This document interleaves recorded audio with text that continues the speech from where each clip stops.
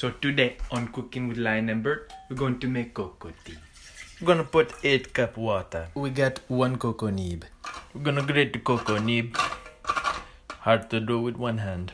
And I think you can use cocoa powder if you do not have cocoa nib from St. Lucia. But the cocoa nib tastes so good. I eat it on its own.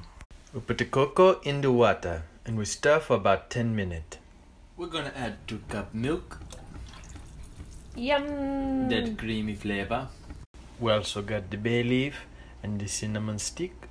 Now the final step, we're gonna strain the cocoa tea. And make a mess. Make a bit of a mess. Attempt number 2. Oh, that's a lot better. Yes. Nicely done. Oh. Oops.